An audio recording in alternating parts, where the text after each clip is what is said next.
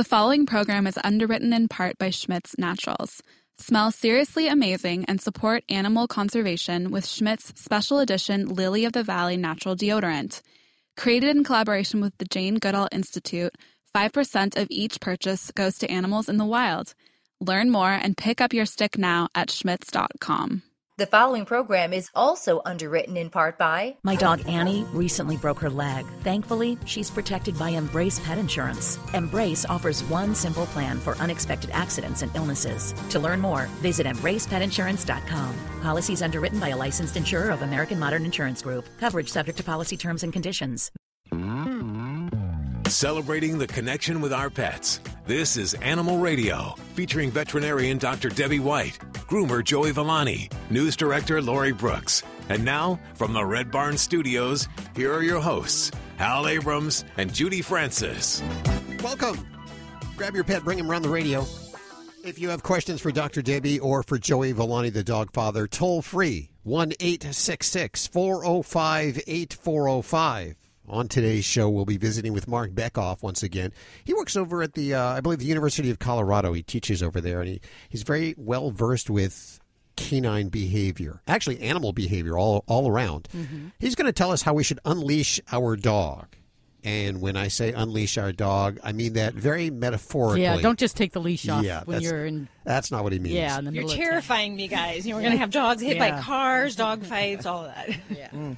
No, by unleash, he means like letting them roll in worms and all kinds of weird, yucky stuff. And letting them stop and sniff on a walk. Let them stop and smell the roses.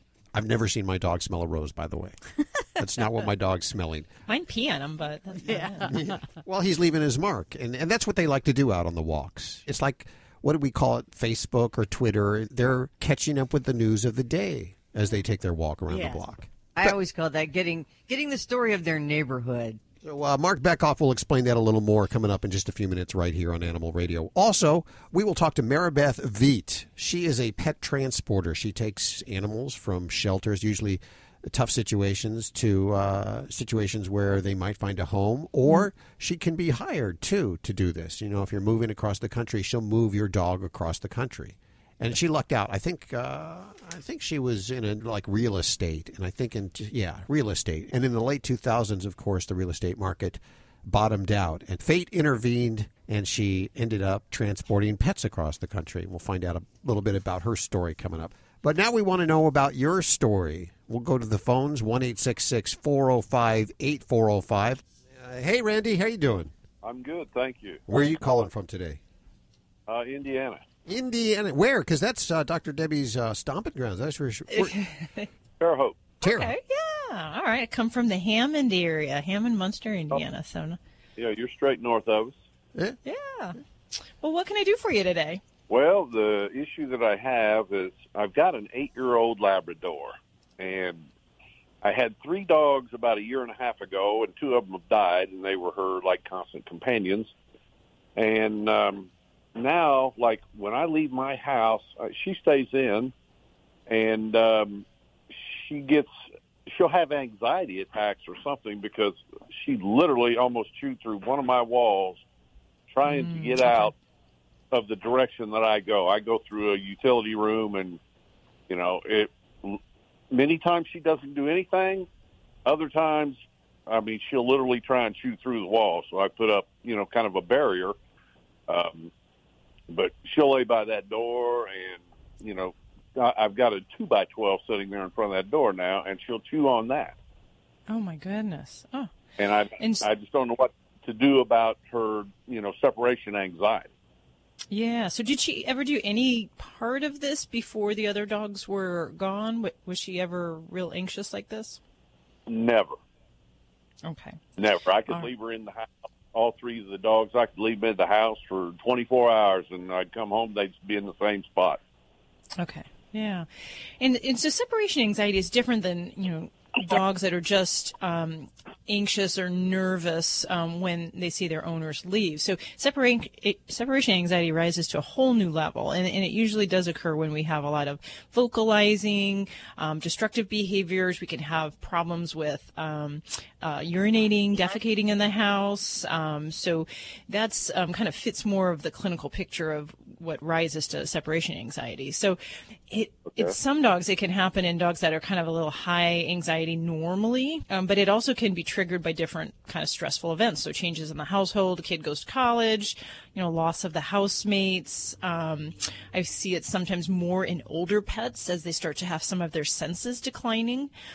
So there's a lot of things that can kind of trigger this. So the challenge is that there's a behavioral component that we have to address with training, and there's other things that we can do environmentally as well as even medications to help her with this.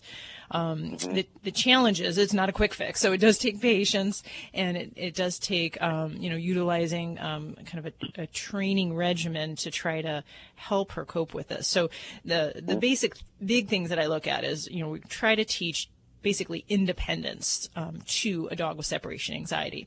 So that basically means that we're going to do a structured program where we're going to reward her for calm, quiet behaviors when you're around without you doing anything and giving her necessarily attention for that. So kind of examples that I like to give is I like to teach a place command or a settle command. When you go to a pillow, you go here or there, and she gets rewarded for lying there in a calm, quiet manner without whining, crying, carrying on, or trying to seek out you. Now, some dogs don't do that and they'll carry on and cry, but if you get a quiet window of, say, 10 seconds, then I give a treat reward. When I'm around, she never has that issue. Good. So that's great.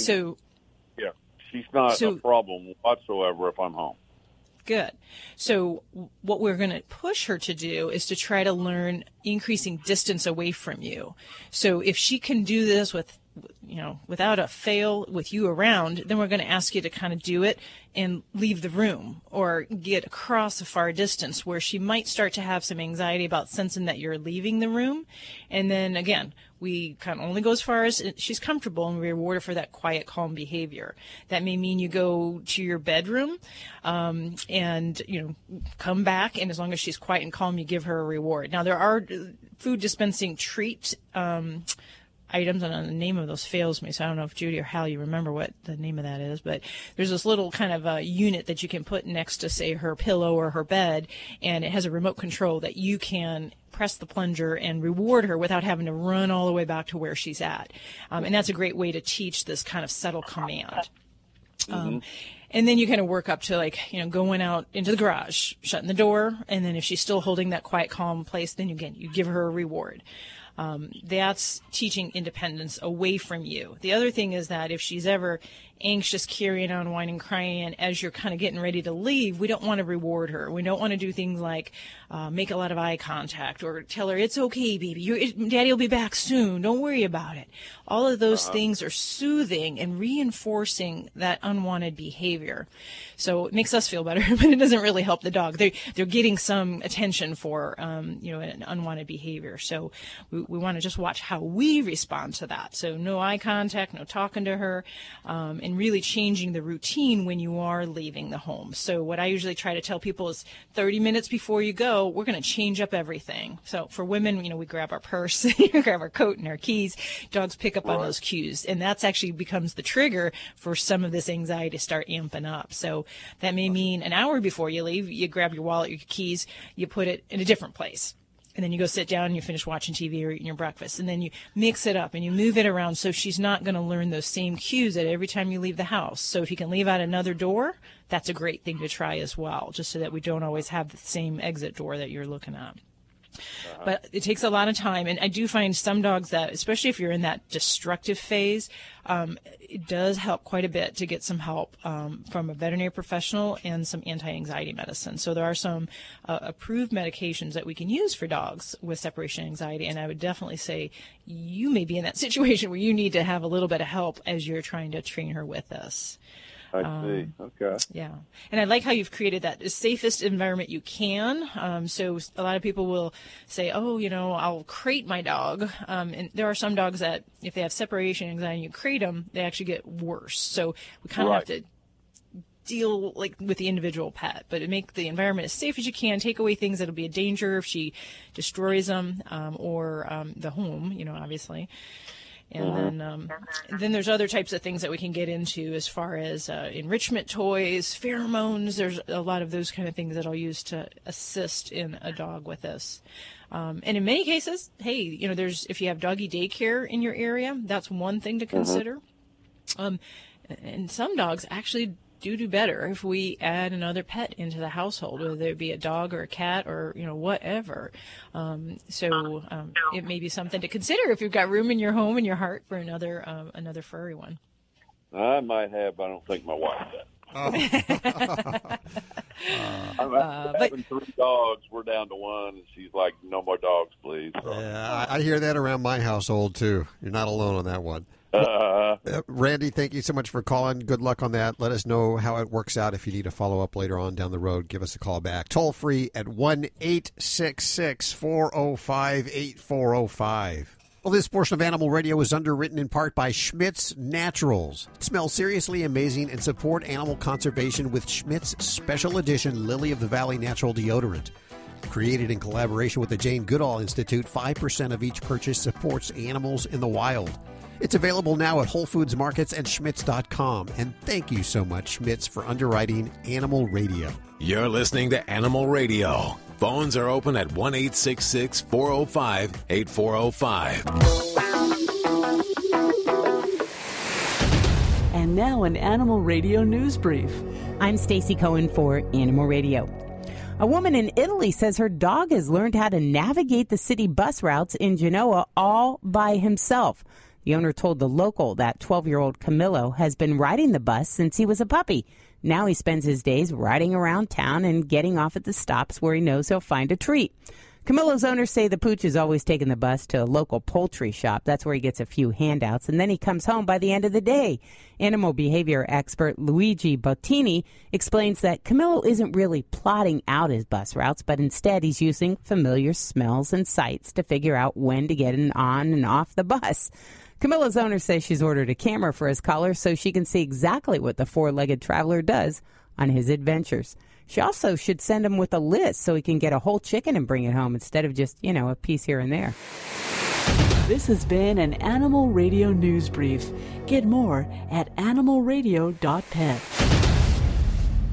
Need a fix of the good stuff? Get more Animal Radio with the free Animal Radio app for iPhone and Android.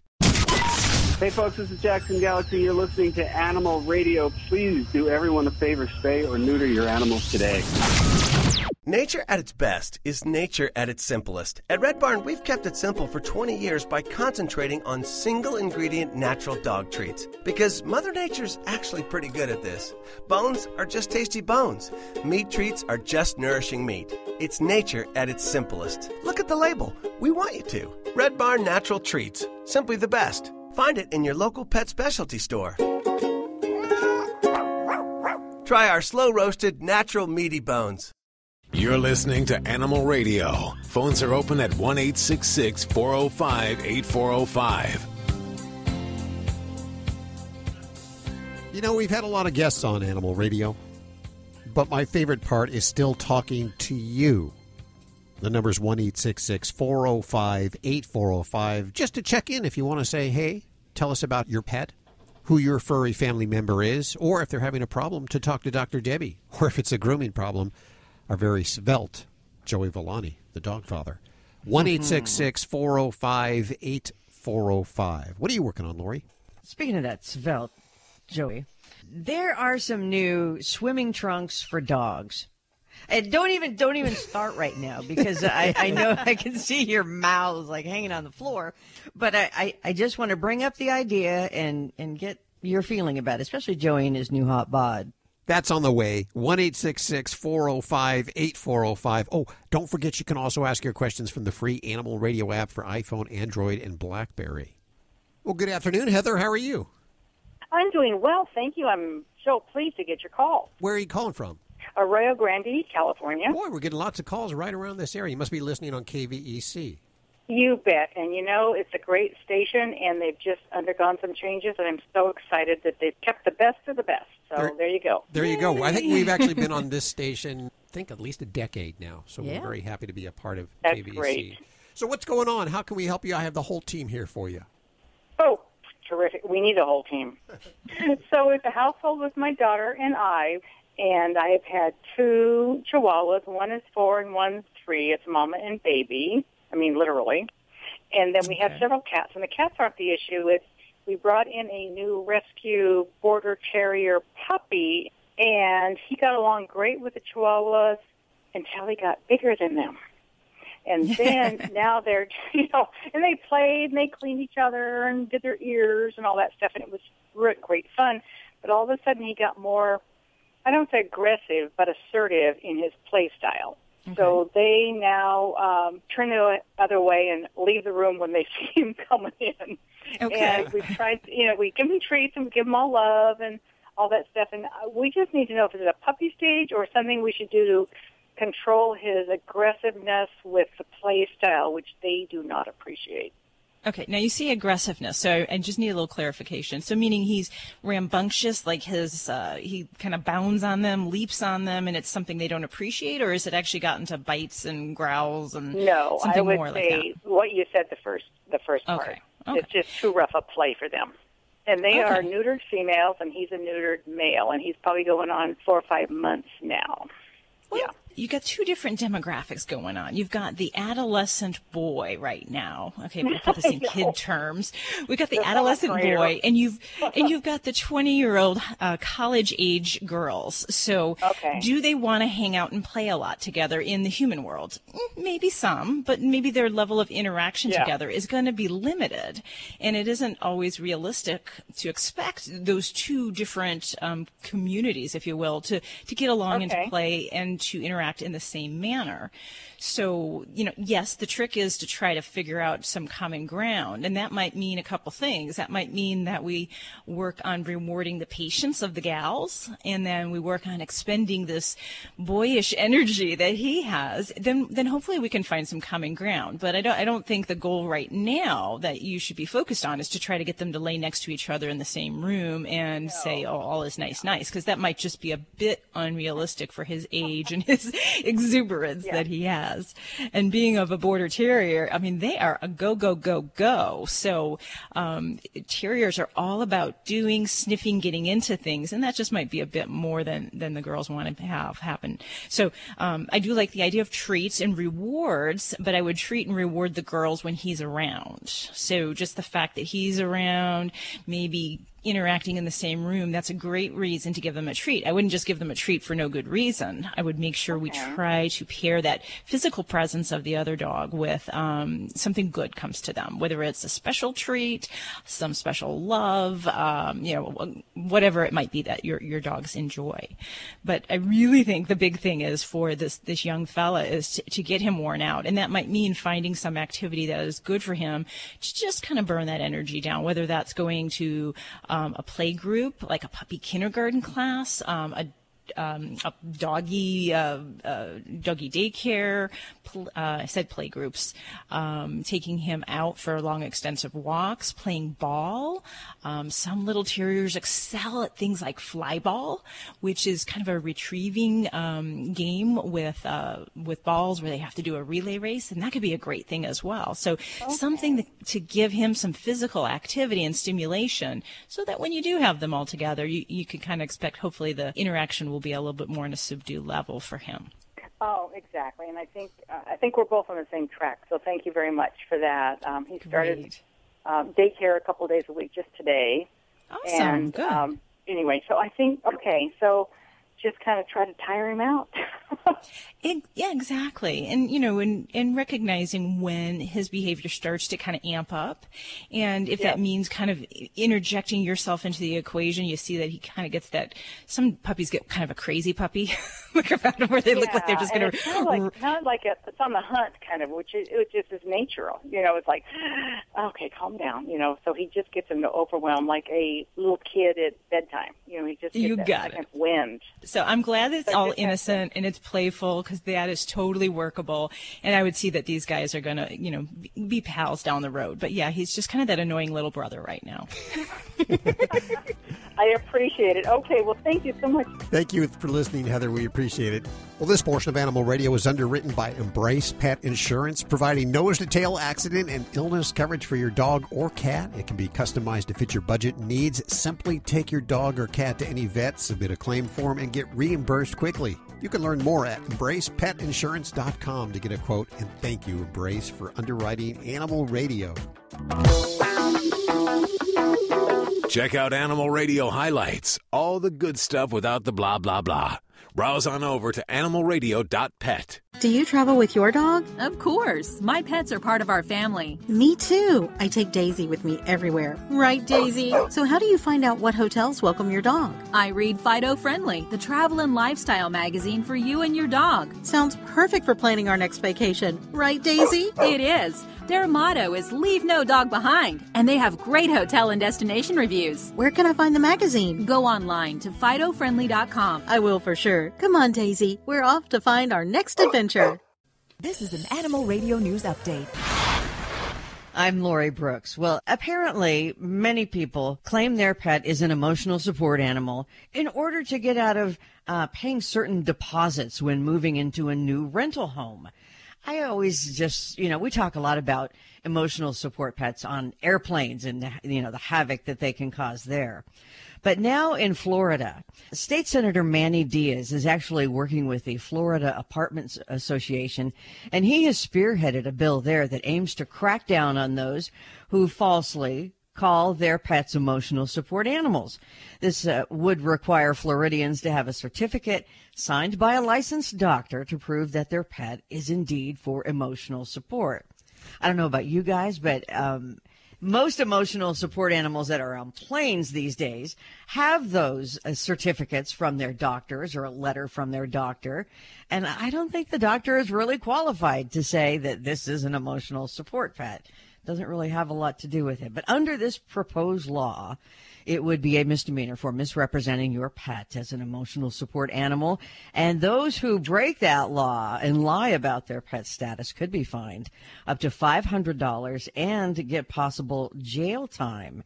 So this is the very beginning stages of this. The bill just passed through its first committee, so it's still alive in the Florida State Senate. And it still has a couple of more committee hearings before it hits the Senate floor and a vote, but we, of course, will keep you posted. And if you haven't discovered this yet for yourself, let me tell you, there are now dog swimming trunks or shorts. So if you are the proud owner of a male dog, I was thrilled to see this.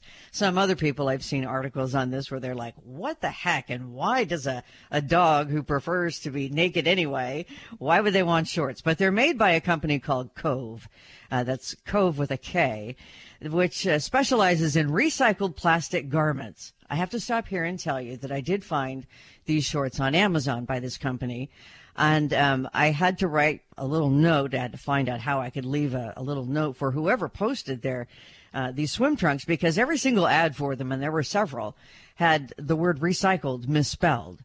Oh. So if you can get past that, which was hard for me, but they say each pair of swim trunks is made out of 8 plastic bottles and a little bit of spandex thrown in there so they get some stretch to them. They have, they're made for a dog, so they have like adjustable sides and a place for, their peeing apparatus down there. Peeing apparatus. Yeah. But apparently, if you're not sold on these shorts yet, they're quick drying material, this recycled plastic material. And guys, there is more. And Hal, I thought about you, but you're really a cat guy. So I have to go to Joey.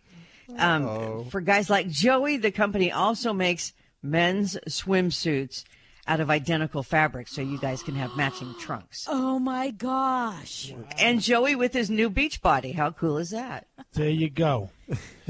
me and Simon. How about for Gurney? Can I get one for the bird? That's probably next. So, how many of these did you order? I didn't yet, but I thought it was a really cute idea. But I still have truly not past the recycled. Well, they're probably misspelling in every posting. They're probably foreign. They might be from China because, we used to ship China all of our plastic for them to recycle. That's right. Yeah. I don't know. Truthfully, on this one ad for the dog shorts, there was only one sold, and you can tell, at a 5-star review, and you could tell that it was done by, the guy who's selling them. But sure. I might invest. In fact, I'm hoping that he says, "Hey, Lori, thank you for pointing out that recycle was misspelled 8 times. Here's a free pair of shorts." A free pair of shorts for Diesel. I'd have to get my own. Oh, God bless you. I'm Lori Brooks. Get more breaking animal news anytime at animalradio.com. This has been an Animal Radio News Update. Get more at animalradio.com. Live at the Red Barn Studios, you're listening to Animal Radio. Here's Hal and Judy. It's Animal Radio, celebrating the connection with our pets. And if we're lucky enough to work with our pets, that's great. If we're lucky enough to combine pets within the job that we have, even better. For Dr. Debbie, she always kind of had a science-y thing going on, but she loved animals, so being able to combine them and work as a veterinarian, something very unique for her. I would say you're happy. You're probably one of the happiest people I know. Well, I'm doing exactly what I was meant to do and what I've always dreamt of. So I'm very lucky. It would really stink if I was made to do like insurance because I really don't like that kind of detail work. So thank goodness animals were my calling. For me, it was radio and animals and creating animal radio with that. Mm-hmm. Our next guest, Merebeth Veit, she has 2 strong impulses in her life also. Wanderlust. She likes to travel. And she loves animals. And almost by accident, she invented the perfect profession for herself. She is a pet transporter, and she joins us now. Hi, Merebeth. How are you doing? Hi. How are you? Very, very good. Where do you call home? South Carolina. South Carolina. Well, tell us a little bit how you accidentally happened upon pet transporting. It's a kind of a long story, so I'll kind of summarize it, but I was heading to work one morning and decided to take another route, a shorter route, and up ahead I saw this puppy standing in the middle of the street, so I pulled over and picked him up and went to the nearest house, and there was about 5 more puppies on the porch. They were about 3 months old, and this man came out, and after I talked to him for about 10 minutes, he allowed me to come back and get those puppies. And my sister in Denver wanted one of them. So a couple months later, I didn't want to fly the puppy, so I drove. And when I arrived, I told her, I said, I think I can do this as a business. I think, because I love to drive and I've always loved animals. Does it pay the bills? It does. You've moved, about 100 pets so far? I would say 100. Probably more. I have a lot of referrals. I have, people that are involved in rescues. Sometimes I do those. Relocations. People that are, the last job I did was a couple that were moving from Maryland to Oceanside. And I took their 3 cats. Do you ever grow attached to the pets? Yes. Yes. Yes, many times. Many times. And sometimes if it's, let's say it's an adoption or someone purchased a puppy, sometimes, I don't know where these animals are going. And so sometimes I have an apprehension because I've grown so attached to them. And then, 99% of the time I'm very, very happy when I get them to their destination because the people are, warm and loving and love their pet and all that. But there has been a couple occasions where I've just wished I could just drive off with that animal in my car and keep it. I understand that. So I bet that you've had, doing this, I'm sure you've got a lot of stories. Who is your worst 4-legged passenger? I guess if worse could be annoying, it was one cat, and he was super sweet. And his name was Traveler. He was, I swear, his name was Traveler. And he was a rescue from Clarksville, Georgia, to outside of Richmond, Virginia. a lady had adopted him, and that cat meowed the entire time I was driving. And it was just like, you know, I mean, I turned the music on, I talked to him, I did all the things that I normally do, because of course they're going to meow initially. They do. They always do. A few minutes, 10 minutes, but this cat, the only time that cat stopped meowing was when I stopped my car. Like at a rest area or whatever, he'd stop, and I was like, okay, you need your name changed, because that's not a good name for you. But he was sweet, and, you know, really that's my only, you know, annoying. I have a really good rapport with animals, and I think for the most part they sense that. It sounds very interesting what you do, and I thank you so much for spending time with us today and telling us about it. Well, thank you so much. I really appreciate your, you know, interest in what I do, because it is a very unique job, and you know, I'm glad I didn't really invent it, but I'm glad I kind of came across it when I did, because I really love it. I've seen so many parts of the country that I'm pretty positive I would have never seen. Thank you so much. And I know you listen to a lot of podcasts as you go across the country. Don't forget, Animal Radio is on a podcast, too. You can listen live streaming, and the animals will love it. We're going to head back to the phones next. Toll-free, 1-866-405-8405. This portion of Animal Radio is underwritten by Kensington Books, inspired by true stories of cats who've been caught stealing from their humans. You heard me right. It's The Secret Life of Mac by Melinda Metz. It's a hilarious and heartwarming novel about an adorable klepto kitty with a passion for thievery and a sideline in helping the humans in his life find the love they deserve.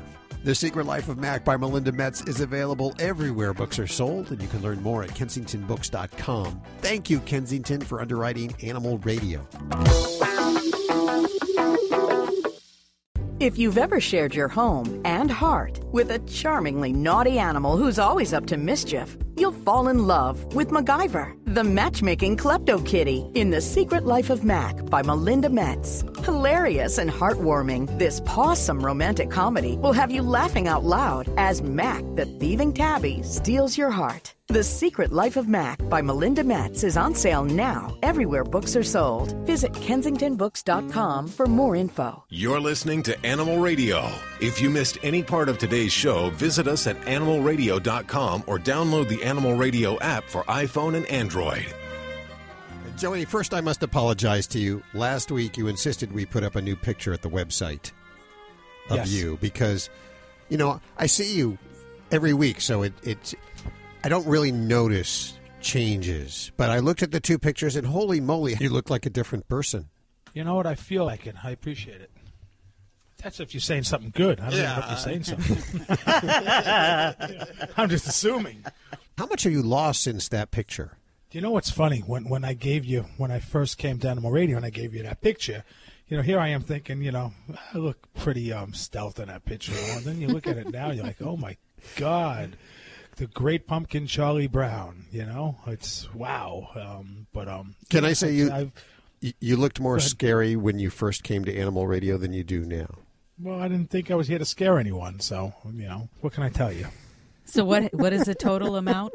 I'm still waiting to hear. You know what? I lost count, but it's over 100. Let's put it that way. Wow. You know, that's 5 years. That's been a just about 5 years. So it's not like, you know, you drop a lot and then you yo-yo back up a little, and you drop, you yo-yo, you know, start with Weight Watchers, you go to keto, you do this. So what's worked for you? What has been the most effective for you? Weight Watchers definitely was the most effective. And then I stopped counting points and stopped going to the meetings, and you can't do that.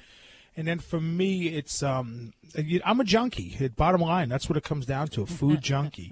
So I have to go extreme. So right now I started with a keto-type diet, which is working really, really well for me. But I know it's going to come to a bottom at some point where, the day comes where I have a slice of pizza and I'm going to be back on the streets, sitting on the corners with pizza all around me. What does keto diet include? Is that like pork rinds? I don't know. I don't eat like that, but No? yeah, it does. Okay. I'm mainly poultry, fish, healthy oils, avocados, vegetables, that sort of thing. But you can, but again, you're going to be what you eat. So the problem is I don't want to be putting junk in me at this point. I feel good. Well, you know what? And your coat looks great. My coat looks good. Your don't coat it? and Yes. hair just, yeah. Yes. So what's on the docket today? Okay, so Pam Cruz. Good old Pam I Cruz. mentioned her name because she has actually emailed me a few times on a few things. She's a stalker, isn't she? She's stalking you because she does email you a Pam lot. Cruz is a stalker, I think. Yes. Okay. I only know her through, she's like a pen pal. I only know her through text. And But she's watching you now. But apparently she has a few cats, and she listens to the show, and she's heard me talk about, different situations where I used the 2-bucket system to bathe the cats. Well, it doesn't seem to work good for her. She said she just, the cats go crazy. It's not working out. So she tried the cornstarch.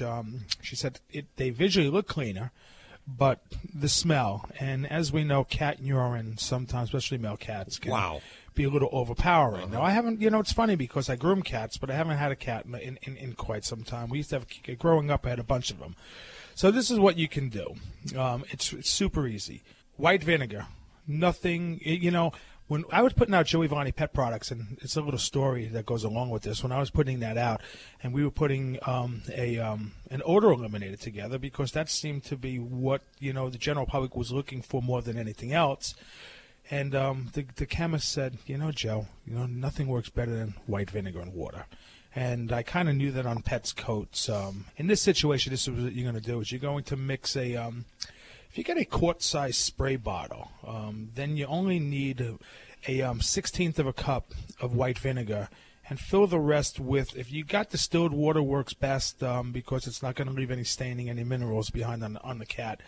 And add, when I say 1 drop, I literally mean 1 drop of dish detergent. Now, the reason why I put the dish detergent in there is because the product needs something to hold on to, because otherwise you spray it on and it just runs right off. If you put a drop of some type of soap in there, it's going to hold on to the coat. So mist the cat, okay? Or you could sponge it on if your cat doesn't like the sound of the sprayer, and especially the areas that smell real bad. And then don't saturate, just mist. Sprinkle it with the cornstarch again, because what the cornstarch is going to do, it's going to pull out the dirt and oils. The vinegar spray is going to take out the odor. You're going to brush it through. When the cat's completely dry, brush it through again. If you put a towel down, it'll work best because it won't make a mess. And you should have a clean kitty that has no odor to her at all. And you could do the same thing for dogs, too. Now, will my cat smell like vinegar? No, you know what? The vinegar dissipates. That's a good question, actually, because a lot of people have asked that question. But usually, when it dries completely and it's brushed through, no, you shouldn't smell anything except for what your cat naturally smells like. But you can do the same thing now on dogs or geriatric pets. Pets that for some reason have a hard time getting up. Maybe they lay in their urine or they just don't smell good. Vinegar is going to take out most of the odors. Okay. And did you end up remarketing the vinegar and water under the Joey Valley brand name? No, you know what? We just, I'm going to be honest with you. The whole product line thing, was like a phase. I was on Animal Planet, figure you make a ton of money. And to be quite honest with you, it was easier to stay away from it and do what I know best, and that's just grooming pets and teaching. So I stick with that now. Awesome. Okay, so if you want to talk to Joey, what he does best, 1-866-405-8405 right now. This portion of Animal Radio is underwritten by Kensington Books. Cozy up with your furry friend and a great read. Something Worth Saving by Sandy Ward is a wonderfully touching and surprisingly funny story of a fiercely loyal cat named Lily and the unbreakable bond she shares with her human. Clever and observant, Lily knows that you don't have to be the biggest or the strongest to fight for the ones you love. You can find Something Worth Saving everywhere books are sold, and learn more at sandywardbooks.com. Thank you, Kensington, for underwriting Animal Radio. People say less is more. At Red Barn, we think less is better. It's what you won't find that sets our natural premium pet food apart. No byproducts, no corn or soy, no fillers. Just the natural ingredients your pets need to live the healthy life they deserve. Look at the label. We want you to. Red Barn Naturals Pet Food. Simply the best. Find it in your local pet specialty store. Try our grain-free rolled food. It's protein-packed with less risk of food sensitivity. Celebrating the connection with our pets. This is Animal Radio, featuring veterinarian Dr. Debbie White, groomer Joey Villani, news director Lori Brooks. And now, from the Red Barn Studios, here are your hosts, Hal Abrams and Judy Francis. You know, when I look down at Ladybug, the studio stunt dog, and you, Judy, I see she looks like she just loves you so much. You can just see it in her eyes. Really, she just, every move you make, she's so attentive to you. We're really close. We're a really bonded pair. I look at her and I just cannot believe I found her and she's in my life. Yeah. She's going to be 11. Really? Yes. Wow. I know. She looks so much younger. She does. Does she have any surgery or any facelift, or does she use Grecian formula or anything? Because she really does not look 11. She looks about 7. Yeah, she's just, natural. I don't, cover her gray yet or anything. So this is just her in her natural form. Yeah. Do you think she really loves you? Yes. Why do you ask? Oh, look at her. Yes. Yeah. Well, I'm just wondering. You also feed her, right? You're I'm going to say the purse strings or the the refrigerator strings. But she's on a pretty regular schedule, and she doesn't just come around when it's dinner time. She's there with me all the time. You don't think she's always thinking about food? Gosh. I guess what I'm trying to get at here is it really that she loves you, or is it that she knows that if she plays you, if she does certain things, you will give her food and treats? No, she loves me. Oh, okay. Okay. You never bite the hand that feeds you. Mm-hmm. Dogs know that. She's always with me. She doesn't care if I feed her right at that moment or not. Yeah. Diesel is exactly the same way, you guys. Yeah. Look at, I feed him 4 times a day. That's my point. That's my point. He's got your number. But I'm like Judy. I love him, and I almost sound desperate, don't I? I don't mean it that way. I look at him, and as I have many dogs in my life, and just saying, you are the cutest thing in the world. I could not love you anymore. I know. Your heart just swells when you look at him. It's just... Okay. Well, I still think that it's something that they've been trained to do. They've been trained to love you. No. Is what or make it look like they love you. I'm going to ask Marc Bekoff. He will be joining us. He's a very well-known behaviorist, animal behaviorist. He studies animals. Good guest. Yes, he is good. And I believe he's been on a couple of times before. Yeah, and I want to get to the bottom of this, Hal. I want to prove you wrong. I'm going to ask I think he baited us on this, Judy. Yeah. I think I did. If you've ever wondered if your animal really loves you or not, we'll talk to Marc Bekoff in just a few minutes right here on Animal Radio. Lori, what are you working on over there in the newsroom? I'm so excited. Big award. Big award for Sully. Sully. President George H.W. Bush's former service dog before he passed away. Gets a huge award. And I'll update you on that story and what he's doing now. I cannot wait. I'm glad Sully's still around with us. He is. Yeah. Okay. Eeny, meeny, miny, mo. My mother says we should go to this phone line here. Is it Vel? Yes, Vel's here. How you doing today? I'm pretty good, thank you, Doc. How can we help you? Yes, I have a problem with one of my cats. I have 2 cats. One of them is 3 years old. Shemale, we got her 3 years ago as a little kitty, and approximately in 7 or 8 months after that, we got another cat. We adopted the other one, and since then, when we brought the other cat, it was a confrontation. It's still on. Okay, but recently, you didn't mention what kind of kitty. Is male or female is the second one? Yeah, the second one is a male. It's a male, and it's a Siamese.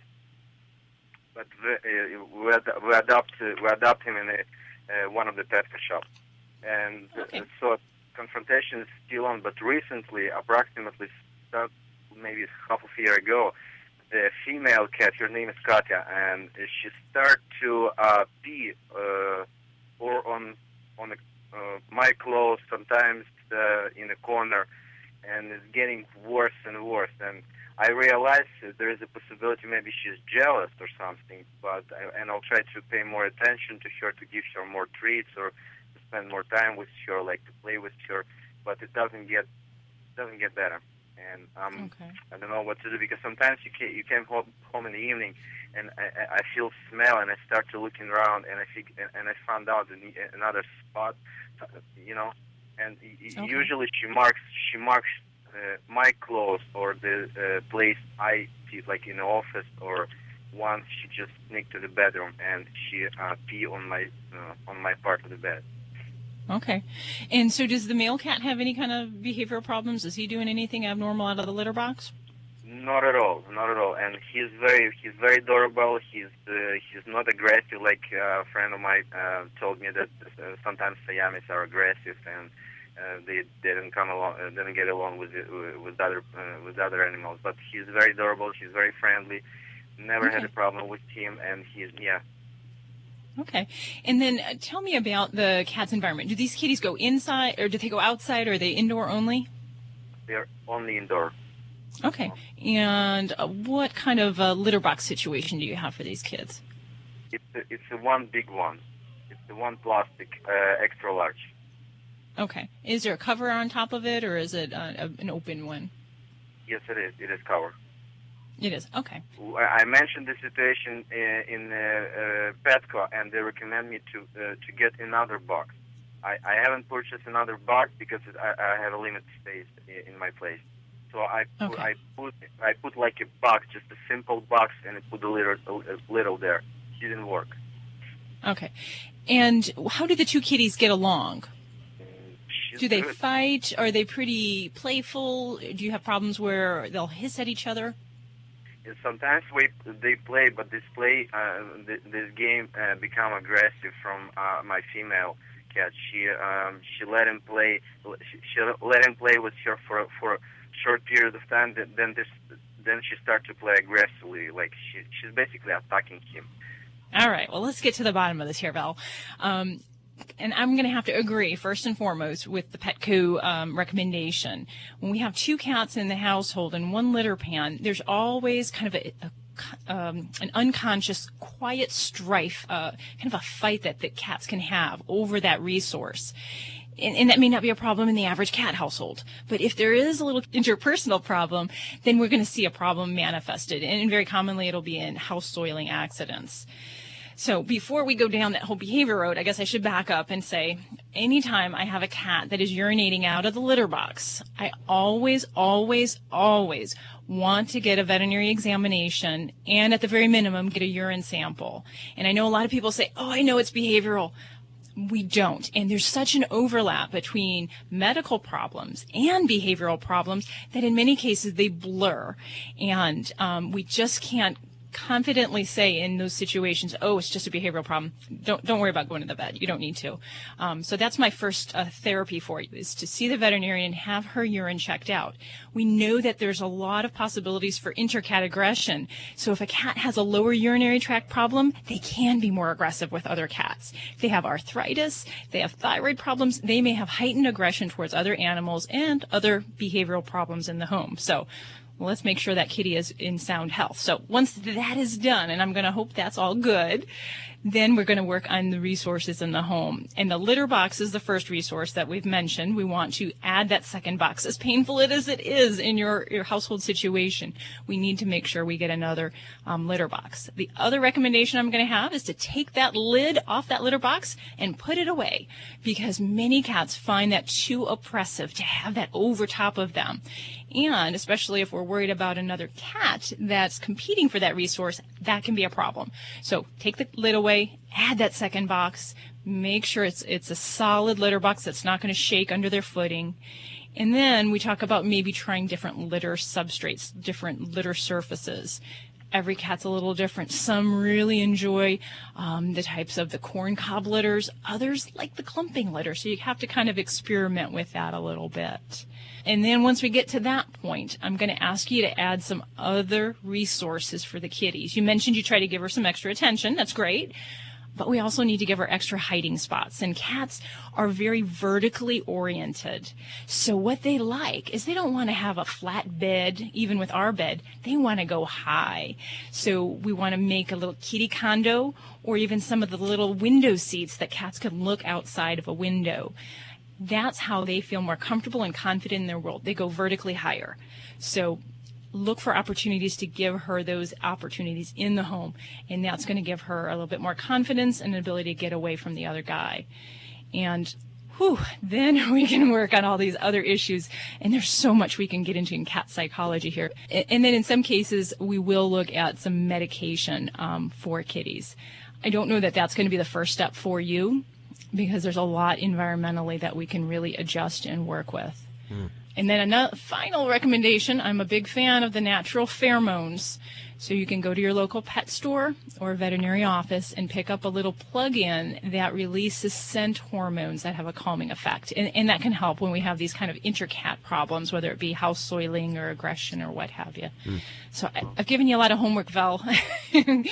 I wish you the best of luck with things, and hopefully we can work through your kitty household problems and the house soiling. So my best wishes to you, and give your kitties a hug and a kiss for me. Now, there is a formula for litters, Doctor. The number of litter pans in a cat household should be one more than the number of cats you have. So in a 2-cat household, we really ought to have 3 litter pans in order to decrease this resource protectionism that they have. Okay, so even adding a second one may not be the solution. He may need to add a third one there. Very possible. Cats are so darn territorial, I'll tell you. Well, this portion of Animal Radio is underwritten by the grain-free Red Barn Naturals canned food for dogs and cats. It is always made in the USA with natural, functional ingredients to support your pet's optimal health. You can learn more at redbarninc.com, and thank you, Red Barn, for underwriting Animal Radio. You're listening to Animal Radio. Phones are open at 1-866-405-8405. Hi, this is Paul Reiser, and you're listening to Animal Radio. Every minute you're here, you're not harming someone else. I don't know what that means. Here is today's top automotive news story. I'm Nick Miles. The 24th Amelia Island Concours d'Elegance took place in Florida this month, and as part of the celebrations, there were vehicles made using VW Beetles as the base. The air-cooled Volkswagen chassis has been the base for many years of custom cars, more than any other vehicle in the world. In the early days of VW production, the focus was on the sedan. Post-war, convertible versions were next on the list. Outside companies took on the battle to produce a convertible. To see some of them, go to OurAutoExpert.com. Our Auto Expert is brought to you by O'Reilly Auto Parts. Think O'Reilly Auto Parts for all your car care needs. Get guaranteed low prices and excellent customer service at O'Reilly Auto Parts. Better parts, better prices every day. You're listening to Animal Radio. Phones are open at 1-866-405-8405. Live at the Red Barn Studios. Here's Hal and Judy. It is Animal Radio, celebrating the connection with our pets. We will head back to the phones in just a couple of seconds for Dr. Debbie and Joey Villani. And this portion of Animal Radio is underwritten in part by Critter Cops. Critter Cops. There's a new way to find lost pets, and it's becoming very popular all over the USA. It's Critter Cops. Yeah. You'll get huge media blasts to thousands of people about your lost pet. They also offer specialized services for stolen pets. Try the new way to find a lost pet and increase your chances of a reunion. Visit crittercops.net. Hi, who is this? This is Paul. Hi, Paul. How are you doing? I'm great. How are you? Very well. Where are you calling from? Kamei, Idaho. Where is that? North central Idaho, kind of in the base of the handle. About 150 miles west of Missoula. Great. Hey, I've got a fishing trip planned up in your parks in the next month or so. I'm looking forward to it. Come on down. It's beautiful country. It's pristine America, man. It is awesome. Yes. You can't beat it. No. So what's going on today? I have a 1-year-old miniature schnauzer female, spayed at 6 months, and when she gets real excited, most of the time when I come home, she gets excited for maybe 10, 15 seconds, jumping up and down, excited, Daddy's home, blah, blah, blah, and then she kind of plotzes. She falls down? She falls down, and then that lasts about 10 or 15 seconds. Now, our vet has diagnosed her with a heart murmur and says that's what's causing it. Okay. Now, I love the little dog. She's just the coolest thing. What can I know she's got a limited life, but is there anything I might do to minimize the event? Okay. Well, good questions here. And as far as beyond her having those episodes where she's kind of falling over and collapsing, does she have any problems coughing, any problems playing? No. You mean after? No, just outside of that. You know, does she seem like she's a normal dog? Does she jump and play? She's extremely social. She's almost like a person. I mean, she's just really neat. But one other item, occasionally when she plotzes, the very first time it happened, we were running, and then it happened, and she actually pooped and piddled both at the same time and yelped. And then she went down. And then, goodness. Now, she doesn't yelp or anything, but after I call it a anxiety attack, she just plotzes, and she does piddle sometimes.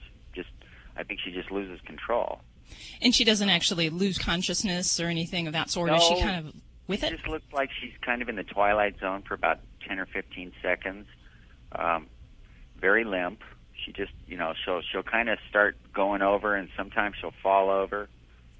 And then a couple of times her feet have kind of twitched a little bit. Oh, and, goodness. I'd hate to go put her down because she's such a fun thing, but, I'm just wondering, now, my wife has given her, what is it? Melatonin in little bits occasionally to kind of cool her out, like for car rides and stuff like that. Yeah. Because she loves barking at things. Yeah, well, that's the Schnauzer lifestyle, is to bark at everything that the wind blows. That is no doubt. That's her job. Yeah, and I want to kind of back up a little bit and talk about, you mentioned something, what we call a heart murmur, and basically when we hear a heart murmur, that's basically an abnormal sound that tells us the blood is not flowing in the right direction, kind of almost like swimming against the stream in a swimming pool. So we hear an abnormal sound. Now, there are some murmurs that go away when dogs are pups, and that would typically be about 4 to 5 months. So if she's still got a heart murmur and you're seeing those signs, I would agree with them. There's something serious going on. From here, there's a couple things that would really help in deciding what our options are for her. And one of the big things would be to get an ultrasound on her heart, because there's a lot of different congenital problems that dogs can be born with that cause murmurs. And ultimately, some are definitely more treatable than others, and some are more progressive in how bad they make the pet feel. So it's a little hard to say ultimately where you might go without a more specific diagnosis. And I would definitely encourage you, if that's at all possible, get a heart ultrasound, because that will really help make that call. And I've had some dogs here at my own office that, I catch that murmur young, and many times we kind of wish it away and hope that doesn't create a problem. And we really want to jump on that before there's too much of a problem for the pet. But there might be some things at this point, keeping her comfortable. There are some medicines that we treat if we're dealing with congestive heart failure. So medicine like Lasix, some vasodilators, which treat the effects of the heart failure, but aren't going to ultimately... Diuretic? Yeah, diuretic. That's Lasix, and that's kind of like a water pill. Right, 'cause my vet had said, in a few years she'll start collecting water in her lungs and or stomach, and we'll put her on diuretics, and that'll help a little bit. But he's a country doctor, and we love him. So, and that would be the big thing, is whether, if you have the capability to have a veterinarian do an ultrasound on her heart, that's really the biggest thing. And, if not, there are some of these problems that are slowly progressive and may take a couple of years until, we really have some decreased quality of life. But there are some things like, the diuretics, the vasodilators, which actually kind of decrease the volume of blood that the heart is faced with at a given moment, and that can really make a difference as well. So those might be some things to think about. And then, one of the big things we want to do with any heart disease patient is keep them in good, healthy weight. I think with what you're describing with her having these problems in these episodes, she is definitely a special needs dog, and, make sure everyone in the household's prepared for that. And, if at all possible, some of these things are completely treatable. If you have the veterinary means around you, there are some different procedures. Some are surgical type procedures to help her out. It might not be the particular case for her, but I really think, we'll get a diagnosis and we can tell you a little bit better where we can go with things. Okay. All right. Well, thanks for the call. We really appreciate it. 1-866-405-8405. Something Worth Saving by Sandy Ward is a touching and funny exploration of family life as told by a highly perceptive and outspoken narrator named Lily, who happens to be a cat. Lily is a fiercely loyal friend to her human. So when things start happening in her family, she's ready to step up and prove that she may be tiny, but she's also mighty. Something Worth Saving will make you a believer in the deep connection between humans and their furry friends. Pick up a copy of Something Worth Saving today everywhere books are sold, and visit sandywardbooks.com for more info. This is an Animal Radio News Update. I'm Lori Brooks. The American Kennel Club has honored President George H.W. Bush's service dog, Sully. Remember him? I don't think you could ever forget if you saw President Bush's funeral on TV and saw those pictures where Sully actually spent the night next to the casket. But the AKC has given Sully the 2019 AKC Paw of Courage Award in recognition of his loyalty, dedication, and distinguished service. Of course, there are thousands of other great dogs throughout the country. Sully just happened to be famous. But last month, if you aren't keeping up on this, Sully, who is now 2.5 years old, he's still so young and has so much to give. He joined the Walter Reed Bethesda Facility Dog Program. His title is now officially Navy Hospital Corpsman Second Class, Sully. And there at the facility in Bethesda, he will be providing some interactive care for patients and also training staff. And congratulations to the open-minded folks up in the Vermont town of Fairhaven. They have elected their first animal mayor because they didn't have a human mayor, so what the heck? Let's just have a mayor, they said. So they have elected a 3-year-old Nubian goat. His name is Lincoln. And everyone is really excited about Lincoln. Apparently he's a pretty cute goat. I think goats are adorable, and people love them now. They're making great pets as well. But Lincoln bested a second-place finisher. He beat out a dog named Sammy by only 2 votes. So to beat a dog has to be a pretty cute goat. And he has aspirations for the United States presidency, too. Maybe. Right now, his duties for Lincoln the goat will be, to be in the Memorial Day parade, things like that, where you just kind of show up and you don't have to have a lot of brain power. Yeah. Just be cute. Can he tweet yet? Oh, I hope not. Before we go, because I want to say something, because you brought up AKC awards, and it made me think of something. So the AKC has, in their history, has only given out 5 leadership awards, okay? And guess who has gotten one of them? In 2018, Joey Villani got the AKC Leadership Award for outstanding contributions to his industry. So I figured I'd throw that in there, being that the AKC Awards came up. I'm so excited. Congratulations. It's an honor. I'm sorry That's that huge. I didn't recognize it earlier. Oh, I remember I told you how, and you just, walked down the hallway tussling papers, so... Was I on my way to the break room? Because, there's fresh donuts in there every morning. You might have been. Yes, you might have been. He had donuts on his mind. Joey, that's awesome. Congratulations. Thank I'll you. go grab a donut. Bring one back for me, too, okay? For all of us, you can get more breaking animal news anytime at animalradio.com. This has been an Animal Radio News Update. Get more at animalradio.com. Check out Animal Radio highlights. All the good stuff without the blah, blah, blah. Browse on over to animalradio.pet.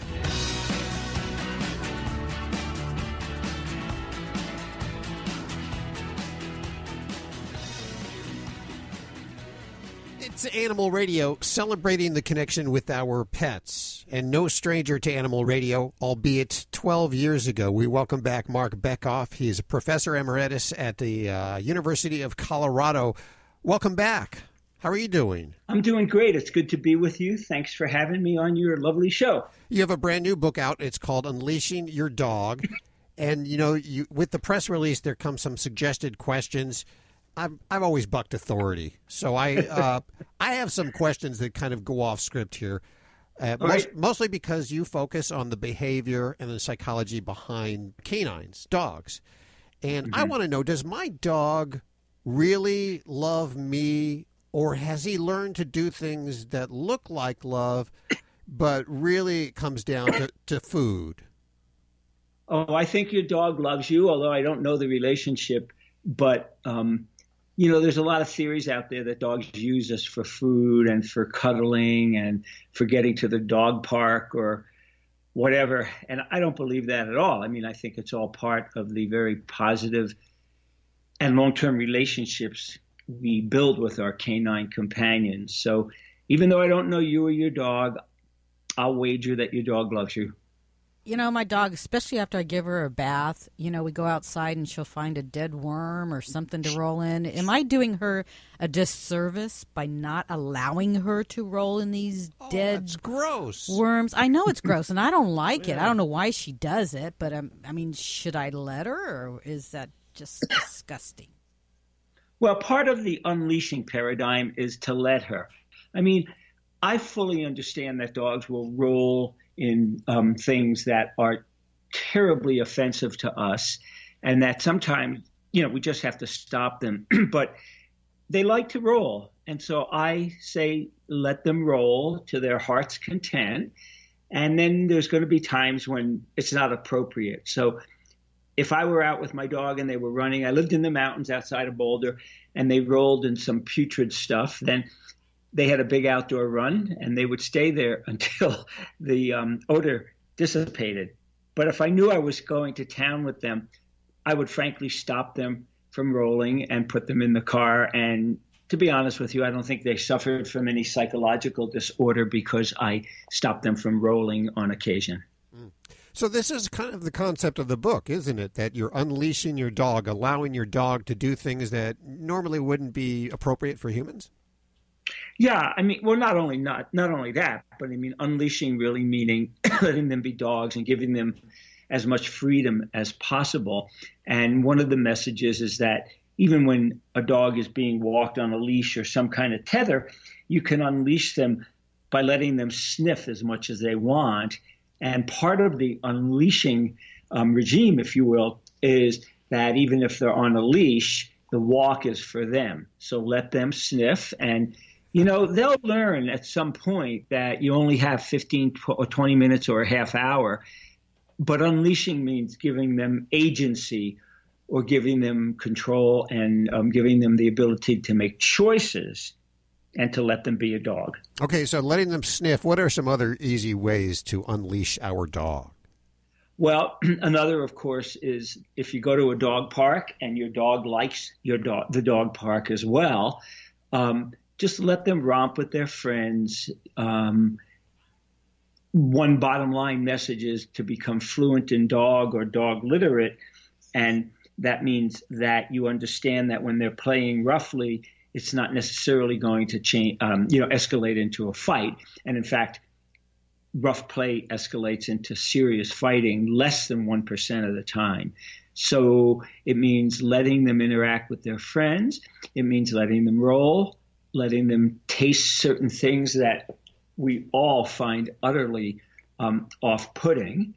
But unleashing also refers to understanding how their senses work. The whole book is built around the 5 senses. So it really means understanding a dog and understanding dogs as individuals.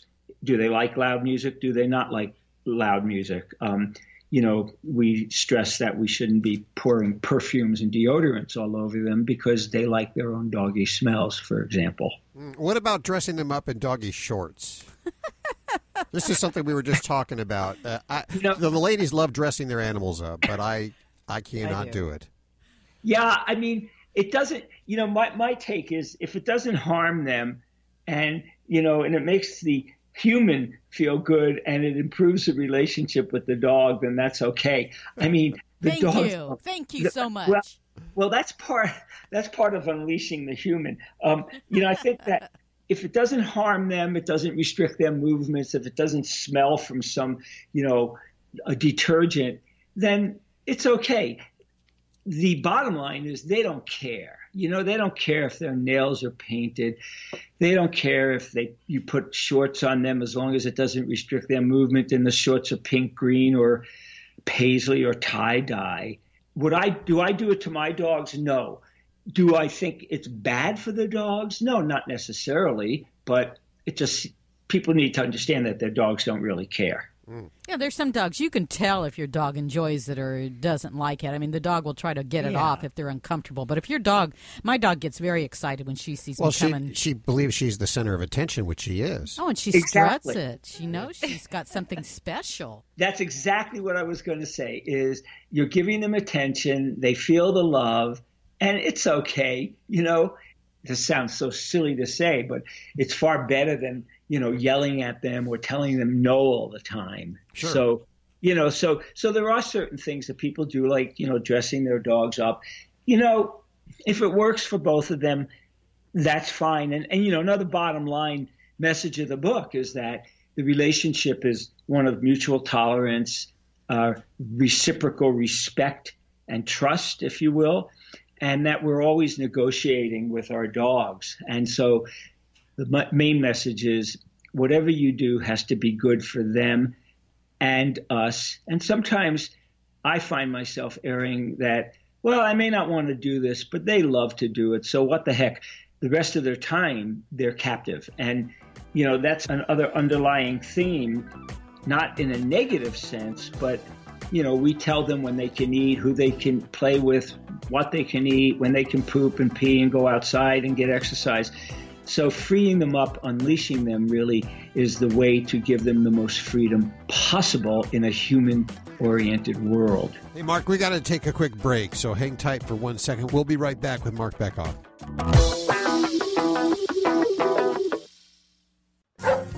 That's my dog, Annie. She's healthy now, but recently she broke her leg and I had to rush her to the vet. Thankfully, she's protected by Embrace Pet Insurance. They covered her surgery and reimbursed the claim quickly.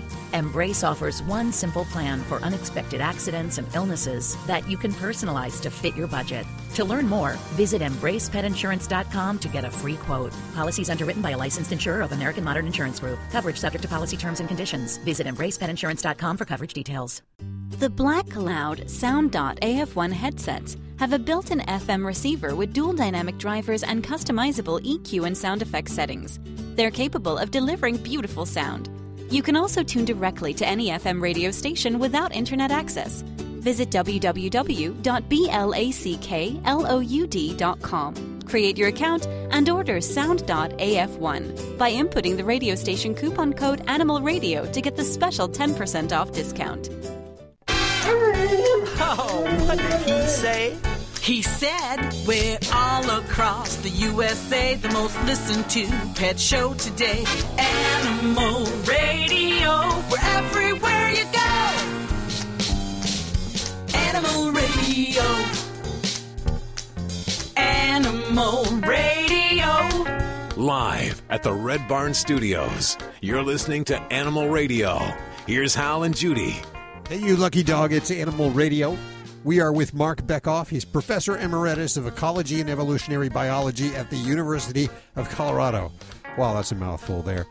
And his latest book is called Unleashing Your Dog, a field guide to giving your canine companion the best life possible. But when you talk about unleashing, it's more metaphorical. Yeah, it's called a loose leash. A loose leash. A loose leash, yes. Because a lot of people, they'll take their dog out, they see him poop, and they just pull him back in. They don't realize that, I guess, the sniffing around is like a Facebook for us. You know, we call it pee mail or poop mail. Pee mail, okay. Right. I mean, no, you're absolutely right. It is a metaphor. And what it does is it really generates a lot of conversation. So when I was talking to a few people a couple of weeks ago at one of the local dog parks, that's when I came up with this phrase that you can unleash a leashed dog. And we got into a long discussion, and of course, a lot of it focused on allowing them to sniff when they're on a leash, allowing them to stop and wiggle their ears or, move their head because they likely hear something that we don't hear. So that's exactly what it is about. And it, once again, all boils down to giving our dogs the most freedoms that they can possibly have in the situation in which they live. An incredible book, once again, Unleashing Your Dog, a field guide to giving your canine companion the best life possible. Marc Bekoff joining us. Thank you so much for spending time with us today. My pleasure, and I hope all the dogs benefit from it. Absolutely. In fact, I'm gonna make sure that 10 right now benefit from this. 1-866-405-8405 if you'd like to pick up the book, Unleashing Your Dog.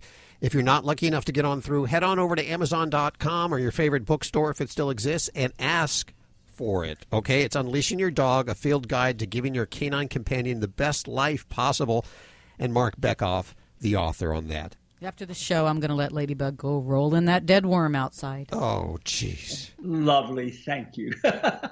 Hi, it's Alan Cable. Dogs are dogs and people are people. I work with two folks this week. Each of them had the same problem. Their dog basically tries to rip their shoulder off at the end of a leash. And the guy I was working with, he let the dog off the leash. What do you think the dog did? Started jumping on him, grabbing the leash with his teeth. Pretty disrespectful behavior, wouldn't you say? You might not, but if that dog were part of a dog pack and did that to the alpha, he'd get a smackdown. Not with words or conversation like people do, but with swift action, a swift correction. A lot of people refuse to accept that their dog's a dog. They pretend the dogs are human. They think he understands everything they're saying and that he likes everything that humans like. Here's an example. Who doesn't love a hug? I'll tell you who. Most dogs. A hug is threatening to most dogs. They'll put up with it from their human pack members, but when a stranger does it, it signals domination and an invasion of space. It makes a dog feel threatened. We communicate with words, but if you really want to understand your dog, or any dog, you have to watch their body language, their eyes, and what they do when you and other people are around. They learn by observing us. For instance, let's say you had a rug in your kitchen, and the only time you gave your dog a treat is when he was on this rug. You'll notice the dog connects the dots. He figures out that when he's in that place, he gets a treat. So every time you walk in the room, you'll notice your dog moves to that spot. He even stays in that spot when you're not in the room. This is a cool way to train your dog to do lots of stuff. You're rewarding him for something he's already doing that you like. Then take it a step further. If he's not on the rug, point at it. If he doesn't move, you, while pointing at the rug, start moving towards it. You can use the word treat repeatedly too. If he's still not moving, get a treat and hold it in your hand while still pointing at the rug and moving towards it. Trust me, your dog's going to get the message, and pretty soon you'll be able to point to get him to go wherever you want him to. People will be fascinated how your dog will do what you want him to without ever saying a word. The greatest thing you can do for your dog is to be a strong pack leader and give him structure. He'll be calm and happy for it.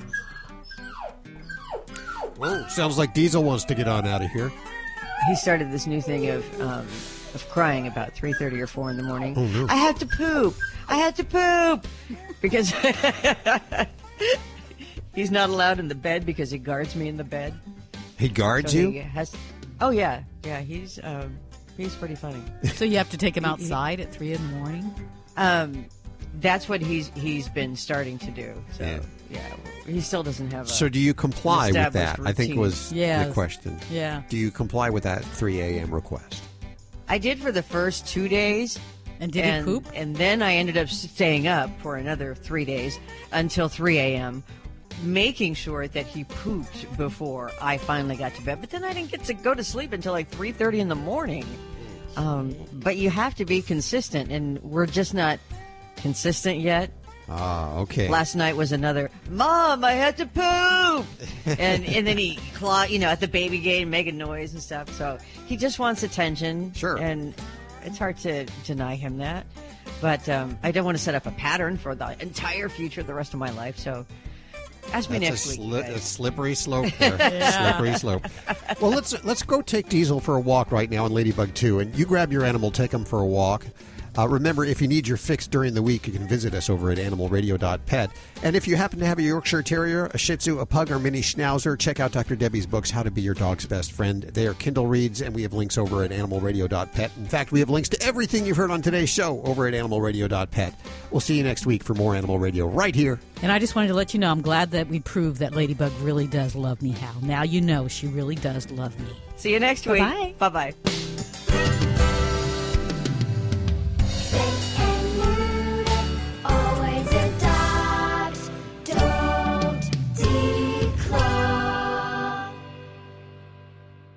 This is Animal Radio Network.